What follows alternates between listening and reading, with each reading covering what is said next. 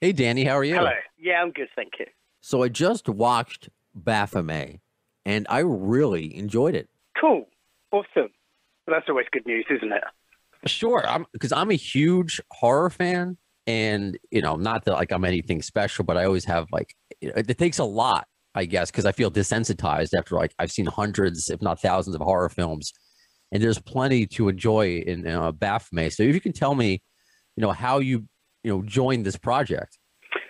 Well, it was kind of strange, really. The director, Nathan Harris, was a massive Cradle of Filth fan and had often come to see us in Dallas. And I just received an email one day saying, "Look, I'd love you to be. I'm doing my own movie. It's taken a few years, etc. I'd like you to be a part of it." And I read the synopsis, and yeah, I thought, well, this looks a lot of fun. He's a really nice guy as well. He actually flew over to England to shoot my scenes and used a cameraman of mine, and we just hit it off. We had a really good couple of days while he was here. We've seen each other a few times since, naturally, in Dallas. Just keep in contact, and that was pretty much it. It sounds pretty simple. Okay, And I guess it was. Because your scenes, and you can maybe tell me, because they seemed like, were they shot during the pandemic? Because they seemed like they were just on Zoom and everybody else was in the room with each other. So I guess, how are your scenes shot? Because you play, well, no, he flew. No, this was. I mean, I shot my stuff about 3 years ago. Okay. Yeah. And I literally was doing a bit of method acting because he said, like, you've got to look a lot older than you are, and I was like, okay, right. So I just stayed up all night and didn't shave, and yeah. Okay. But no, they weren't done on Zoom. They were filmed actually in his hotel. Okay.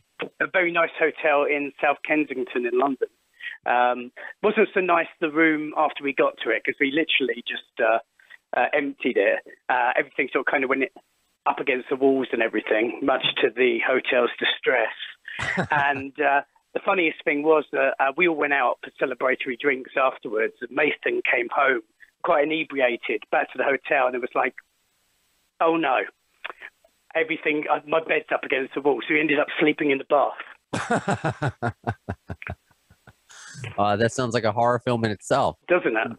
What is your, if I can ask, what's your favorite horror of all time? Do you have one that's like kind of maybe special to you that when you saw when you were young, Danny, when you were a little Phil? Well, I'd say, I mean, the thing that kind of really turned me on from just being a kid and being into monster movies, into fully fledged horror, I suppose, was American Werewolf in London. Okay. Just because I'd seen a bit of John Landis had directed Michael Jackson's Thriller, and I watched the making of Thriller, and it showed a few clips. So I asked my dad to hire me the video, and it was the first film that truly scared the crap out of me. So obviously I hold it a little dear to my heart. I really also like, I mean, God, when you ask somebody their favourite, it's like asking their favourite album. It's literally impossible. You could just run a list of about 20 films off. But also a massive fan of Bram Stoker's Dracula, just because of the timing of it and incidents and, people that I knew around that time. Yeah, and I adore the soundtrack. Are we going to see you in more horror films going forward?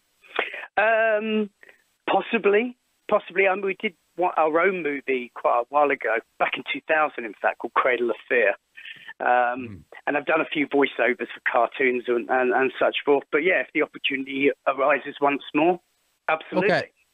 Cool. Because you see people like Corey Taylor do a lot of like their own horror films, obviously Rob Zombie. So it would be fun just to kind of see this rocker bracket of horror films kind of of course.